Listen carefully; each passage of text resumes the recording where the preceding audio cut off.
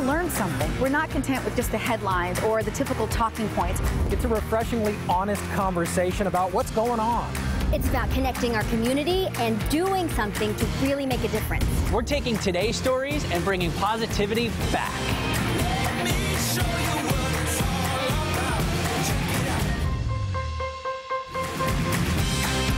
Welcome back to Take 5. Those are the Ichi wings. I'm so thrilled. I'm so happy for Chef Jeremy. If for some reason you just stumbled onto the show, welcome back. Or welcome officially to Take 5. Before the commercial break, we were hanging out with the longtime chef of the Mariners players. He was sharing some of the recipes. These are the Ichi wings. So good. What Ichiro ate every day became a ritual. And then something contemporary, the Kyle Seeger sandwich. The Seeger sandwich is pretty impressive, and the sauces and all that. He didn't buy it off the shelves. He's got the whole recipe. All you have to do is text us 206-448-4545 and use our keyword EATS, E-A-T-S. Put the S on there. Over 200 of you texted during that segment. The chef is very impressed, and let us know what you think. He's making this. He's making this. Take a look at it. You can see the Mariners' favorite recipes. There are many more, and hopefully we'll get him to come back and share some, because there are some we did not get to today. Cano has a special sandwich. He's even got some great stories about players in the past that would bring in. There was a player, a pitcher from the past. I won't air it out. I'll ask him if it's okay first. But a pitcher that was a hunter, and he brought in his own bird and said, "Cook this for me," in the clubhouse. I would totally do that too. He's got great stories. I'm just picking this up because I don't think there's any meat left on this bone. Like, I think we just cleaned it. Symbolism. Can you taste the lime in it? He said there was lime. I can taste everything. Wait, come here. Look at me. You actually do have chicken wing on your face. Thank you. You really did. Way to go. Let's Only move on, family. shall we? My belly feels a little bit nicer. Connecting Seattle and Renton. Remember, we talked about this at the beginning of the show. So the goal is a brand new water taxi is being proposed. Now today, Ted Land, he got a chance to hop on board for a test ride. Check it out. This is what the afternoon rush hour might someday look like for people trying to get to and from South Lake Union. I'm on a test ride of a proposed water taxi route, which would ferry passengers between South Lake Union and Southport, a sprawling development in Renton at the south end of Lake Washington. Seco, the company developing Southport, hopes to start a pilot water taxi on this route in 2020. And today they showed people from the community what that might look like. There are representatives from several major companies, community groups, and cities on this boat, taking notes and trying to learn more about how a water taxi might be the most viable way to avoid Seattle's increasingly excruciating traffic. A century ago, there were dozens of boats ferrying passengers all around Lake Washington. And now companies like Seco are saying, why not restart those routes? Because there likely won't be any relief on the roads anytime soon. Again, this is just a test. There are still a lot of details they have to work out before turning this into actual passenger service. But at this point, there's actually a lot of interest. On Lake Union, Ted Land for Take 5. Now back to you guys.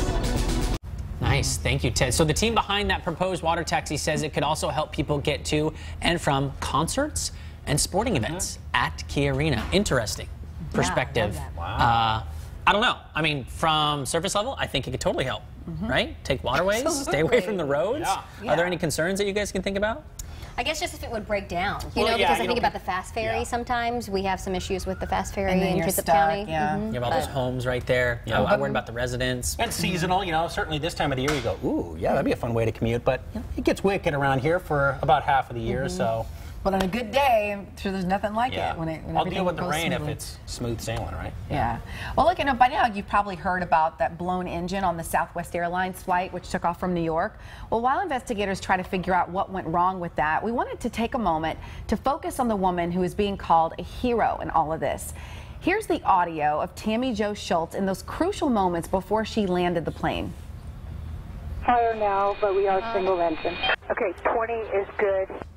And tell me the runway we're setting up for. Yeah, we have a part of the aircraft missing, so we're going to need to slow down a bit. Calm, cool, collected. She landed the plane itself safely in Philadelphia with just one engine, partial power, and the cabin losing pressure. And here are the 5 things to know about Tammy Jo Schultz. Number 1, she was one of the first female fighter pilots and served in the U.S. Navy. Nice. She flew the FA-18 Hornet, the same jets flown by the Blue Angels, by the way. Schultz couldn't fly combat because women weren't allowed until 1993 when Congress lifted the ban. 2, she did face opposition years earlier in high school in the late 70s. She attended an aviation lecture and the teacher asked if she was lost. He said he could assure her there were no professional women pilots. Wow. Number 3, Schultz is 56 years old, married to a fellow pilot, and is a mom of 2 children.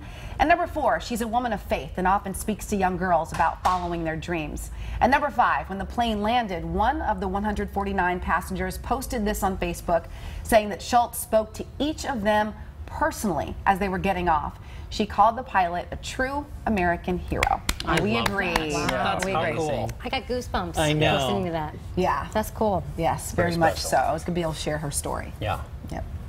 Okay, so going along with that, have you seen the picture circulating on social media from this flight? Yeah, I think most people probably saw it and went, oh, how scary, but there's a detail that is being overlooked, right? Yeah, because this is a scary reminder for people to listen to the flight attendants before the flight starts, because take a look there, everyone is wearing those oxygen masks incorrectly. Wrong, right? What are they doing? Do you guys know? Did you pick We it didn't out? know. We're cheated a little bit because we got to Oh, see yeah. one, and we tried them on. Me and Jordan tried them on upstairs, and they said, no, guys, it's got to cover your whole mouth, Yeah, right? I have and your to nose. admit, I didn't Yeah. know. At first glance, I would have been like, oh yeah, they're fine. Yeah. So, you know, I'll admit it, you know, I really don't listen to that speech very often.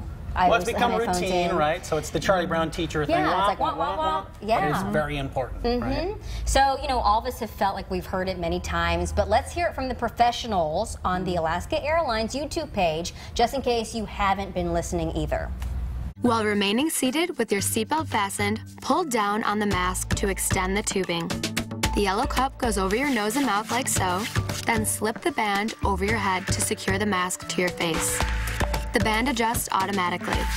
Normal breathing will start the flow of oxygen. And remember to always put your own mask on first before helping others.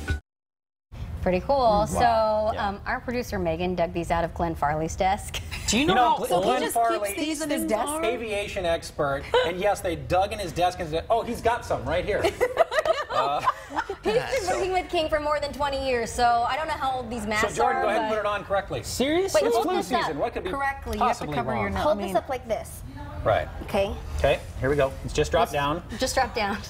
Pop quiz, There's Jordan, like go. so Put it much on. dirt. Put it on this. Ladies and gentlemen from the You know No, what you I have need to to put do it on is like this. put a chicken wing in here, and then it'll be more No, doable. seriously, put it on like this, and you put the Yeah. headband on. No, I'm good. I got it. It's the nose of. All right, and then you have to tighten it like this. We can't hear you, Michelle. You can't hear me? See, I'll narrate it. You have to pull Yes. and tighten it once you get it around. So it's a good reminder to actually pay Yeah. attention when you guys are going to want to Kinda fight sound again, like Darth because you never Vader. know.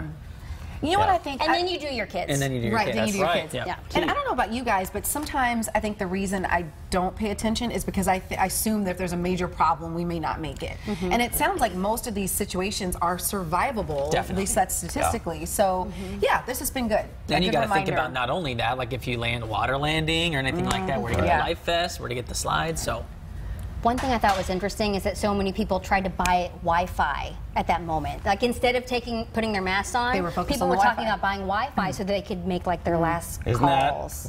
that pretty telling where we are culturally? How many times you see a situation and people are rushing to help, they got their phones out and they're trying to videotape it. So valuable information for sure. We do also want to say one of our regulars couldn't make it here for our launch week. This is the first week here on Take 5. We'll hope you'll join us each and every day. She's in Hawaii right now, but Dr. Wendy Sue Swanson came in on a sunny day to give us a medical version of the Fast Five. Well, the good news is every once in a while, like right now, we get a break in those clouds, and spring is actually here. I'm here to talk a little bit about some of my favorite things with this Fast Five. Number one is sunscreen. Many of you are headed off to spring break or you've just come back. The best sunscreen is the one you'll use. Whichever one you really like is the best one. I don't have specific brand recommendations, but I do prefer physical barrier sunscreen. That means ingredients like zinc or titanium dioxide. They don't get absorbed into the skin. 2, juuling. You heard about it? Juuling is picking up across the United States and is now one of the most widely used tobacco products. It's a form of vaping through a device that looks similar to a USB drive. In my opinion, it's the illusion of tech or safety, and teens are really confused. We know smoking e-cigs like this does deliver cancer-causing chemicals and gets teens hooked to nicotine. Number 3, more data that reading to kids out loud is what you got to do right from birth. Recent study out of the journal Pediatrics highlights the importance of reading out loud and playing with your baby at an early age. Reading out loud is not just good fun and awesome time, but we know it has kids with better control at age 4.5 and better attention when they're starting off to school. Read books every day. Number 4. Moldy toys are back in the news again, and this is not news per se. We've known it. It's an easy headline to get worked up over. Bath toys are a playground for bacteria and mold with time, so maybe just throw them out. And number 5, social media. Clearly, privacy concerns are on all of our minds, and the number 1 rule of thumb, of course, is to remind teens that those awesome tools bring them closer to friends and family. Every single time you share, though, it can be captured and shared online. And worrying and thinking about addiction matters, too. So take breaks, and of course, start with the dinner table. Device-free dinner every time. Thing is, social media and how we're using it is in all of our minds, and new research out just this past week shows about 40% of us aren't willing to get rid of our social media. And let me tell you, I haven't closed down any of my channels. What about you guys? I have not. I have not, but I will say, you know, especially when it comes to kids, spring break last week, I watched my daughter cry because of a comment somebody made on social media. So my radar's up, and I'm rethinking all of that stuff. Yeah. How old are they again? 10 and 8. And how old were they when they... She's Generation YouTube, my 10-year-old, and it wasn't, to be honest, it was a relatively tame comment, but, you know, like somebody called her a liar, and that's hurtful. harsh. And even that at a 10-year-old, that really made her upset, so yeah. But the device-free dinner thing, smart. Great idea. Let's put them away. We do that Let's put them already. away. Okay, well, it's not dinner time yet, so you can have your devices out. Just saying. Okay. Oh, good. I'm going to go text over here. Good. Okay. We'll let you get to the 5-5, okay? Thank you. We're going to check back in with the 5-5. Want to say a big thank you to all of those who took part in cleaning veterans' graves today. It was Shelley. Jordan shared this yesterday. Remember, she called out and she said, hey, you know, we would like people to help us with cleaning the graves. So I want to show you some of the pictures because you can see, I don't know if you can see this actually, a lot of people took part, and there was a lot of work to do. So love this. And then also I wanted to show you this because 2 Seattle police officers actually just stopped by to help out, just unannounced. So great work, everyone. And just a reminder, if anyone has a group that needs help, you need volunteers, make sure you let us know. If you're on Facebook, you can join the Hive.